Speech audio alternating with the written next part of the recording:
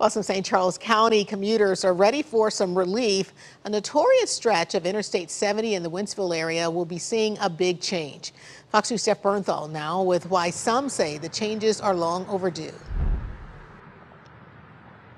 Well, we're talking about a stretch of Interstate 70 west of here. If you're traveling through Wentzville, you know there's a bend in the interstate. It takes you underneath an old railroad bridge. The population there has skyrocketed in recent years, but the number of lanes shrink from 4 to 2. The owner of Avila Barbershop in Wentzville adjusts in some added time between clients because of traffic delays. Every client says, oh, I'm behind traffic, I'm on my way. He's thrilled to hear a stretch of Interstate 70, notorious for backups, will be seeing improvements. More of our clients will be here on time, which is excellent.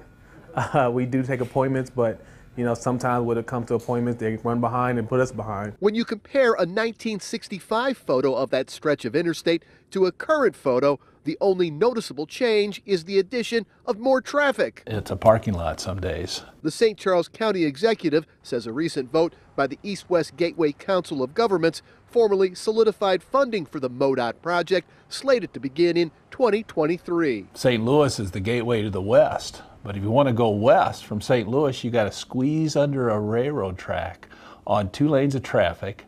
That was a great improvement in 1951, the year I was born, but is very inadequate for our needs, not only in the county, but in the St. Louis region. Bommarito Automotive Group Skyfox shows the area of Interstate 70 between Wentzville Parkway and Route Z. You've got 5 lanes of interstate traffic coming together there and then having to squeeze into 2 lanes. Instead of 2 lanes in each direction, the project will eventually create 4 lanes in each direction and straighten some of the curve. Oh yeah, more time for me to not have to rush to get to work. I leave about 45 minutes early to get here every day. Elman says the county is home to many logistics and transportation businesses relying on Interstate 70 and believes the project will help attract even more business to the area. I think it's a big deal for the entire region.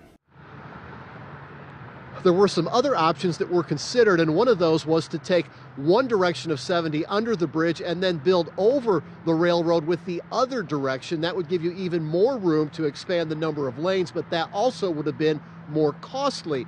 This project, MoDOT says, $38.5 million.